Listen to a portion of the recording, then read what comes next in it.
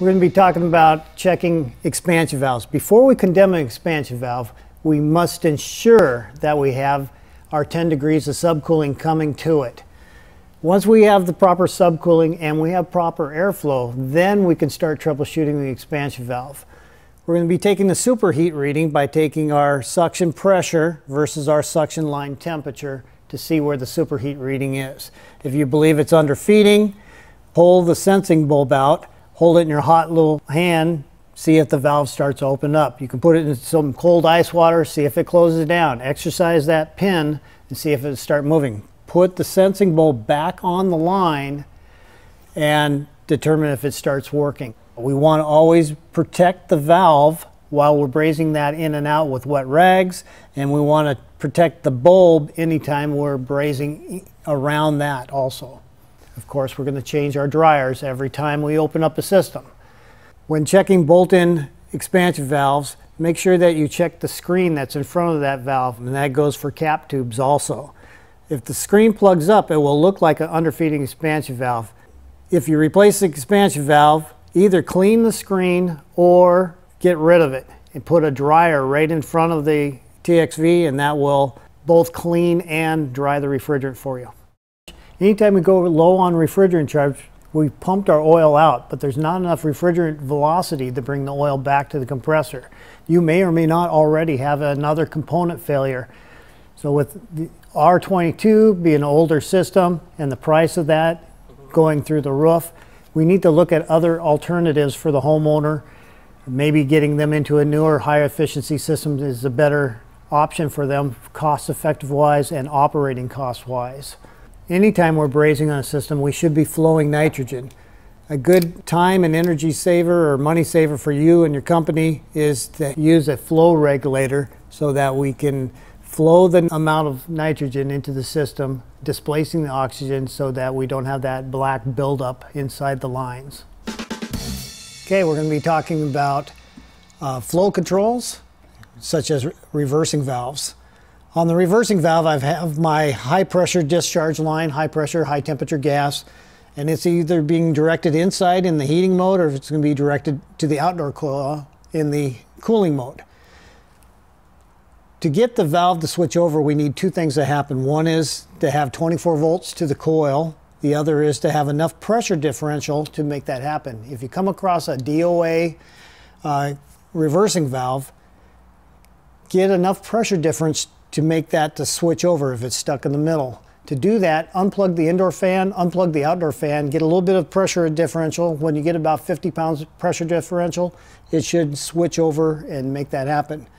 Also be aware of the routing of these wires. If I have the common wire, when I want to switch it over, I can unplug it. It's energized in the cooling mode, I unplug it, and it switches over into the heating mode. I always want to unplug the common wire. That way if it touches ground, it doesn't blow a low voltage fuse. If I unplug the hot, if you will, the orange wire, and it touches ground, you're changing a low voltage fuse or an indoor transformer if it's not fuse protected. I also like to route that so it's behind and away from the panel so that it won't touch ground and rub and create a problem. With the reversing valve, we've got high pressure, high temperature gas coming into the valve. That's being directed either to the outdoor coil for the heating mode or to the indoor coil for the cooling mode. This is always our true suction, which brings the refrigerant back to the compressor. Another flow control is a check valve. Check valve is a ball valve that allows flow in one direction only and does not allow flow in the other direction. In the heating mode, I'll have high pressure side of the system is going to hit this ball. It will seat at those ribs, and there is a inlet screen to these that needs to be kept clean. So we're changing our dryers when we're opening up the system. We're doing good refrigeration practices so that we don't have a plugged up screen in that check valve. In that heating mode with the high pressure on this side, low pressure on this side, as the outdoor temperature drops, you'll see frosting on this part of the valve. That is normal because it's below 32 degrees. So it would see some sweating or frosting happening. In the cooling mode, you'll have high pressure on both sides of that as the flow goes to the indoor expansion valve. In one mode, we're forcing refrigerant through this valve. In the other mode, we're going around that valve.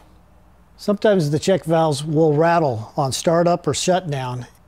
To prevent that from happening, you can get a magnet kit. It clips on right where the ball will seat, and that magnetic force will hold the ball in place while that system is starting up or shutting down. The refrigerant flow, as it starts to move, will overcome the magnetic energy and allow the ball to move with the flow of refrigerant. As higher and higher efficiencies are obtained in SEER and HSPF, with higher SEER values, that's our cooling efficiencies, that'd be an indoor expansion valve, maybe an electronic valve. Our HSPF, in order to get that up, we're going to electronic expansion valves in the outdoor unit. Doesn't matter if it's indoor unit or outdoor unit, the same thing's happening. We're taking liquid line pressure versus liquid line temperature and feeding that into a board so that it can control our superheat setting. In order to test those, we'll take the manufacturer's charts, check the pressure transducer, the pressure versus the voltage DC. We'll take our temperature of the liquid line and compare it to the voltage DC read on the temperature sensor. This valve is attached to the electronic expansion valve board. There's a test feature that allows you to drive it open or drive it closed. You can take a jumper wire or the side of your nut driver and touch to the open position, and the valve will drive open. It will do it for a very short time because the manufacturer doesn't want to flood the compressor and damage it.